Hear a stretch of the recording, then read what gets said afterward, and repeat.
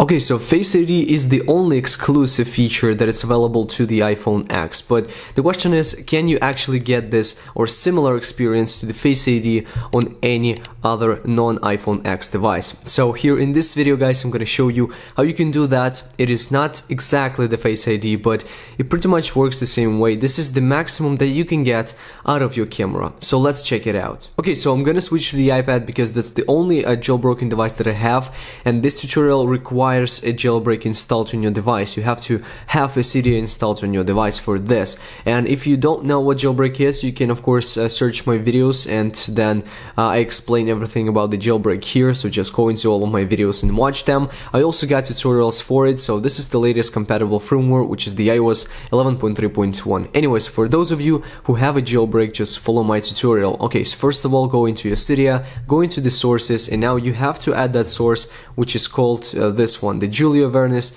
repo. So this link is going to be in the description, of course, for you guys. Just click on edit right here, and then add that source manually. So after that, you can go ahead and search for the tweak called appellancy. So double P and this one, so appellancy iOS 11. So go into here and then click on install. So after installing this tweak, you're gonna see this one on your home screen. Just go into here and then click on this plus button. So now enter your name or your person's name, any neighbor's name, let's say, so everyone who'd like to use this iPad or the iPhone using like Face ID. So I already got some of the images up here, but if you want to add more images, and you got to add more images in order for this to recognize you better, so in different lighting conditions, in different situations. So I've already got like 40 images, and then of course you can click OK, click on start up here, and then it's gonna take pictures. So let me just focus on that iPad. So it's taking pictures. I'm gonna stop that because I need to have my face in range, and unfortunately I'm not, because the iPad is so huge. But anyways, then you're gonna have this up here, and then we're gonna need to go into our settings. Okay, so let me go into the settings.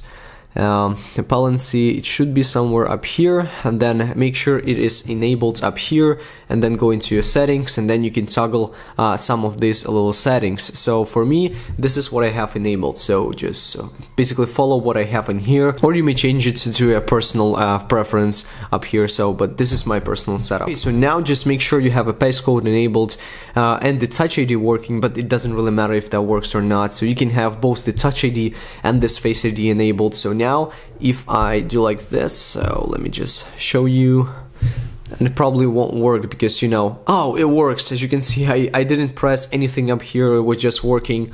That is really nice. So I'm now sitting behind the camera, and unfortunately that doesn't work so nicely on my iPad.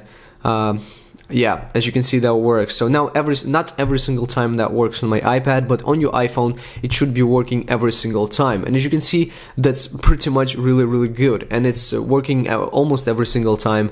And this is actually made really nicely, so you don't have to install anything else. It just works out of the box. Basically do everything that I've shown you guys, and that should be working on your device. Anyways guys, I think that should be pretty much it for today. Just wanted to show you this cool tweak. Anyways guys, if you enjoyed this video, of course make sure you drop a huge thumbs up. That would be super much appreciated, like always. And as always guys, I really hope to see you around on my next one, and peace out.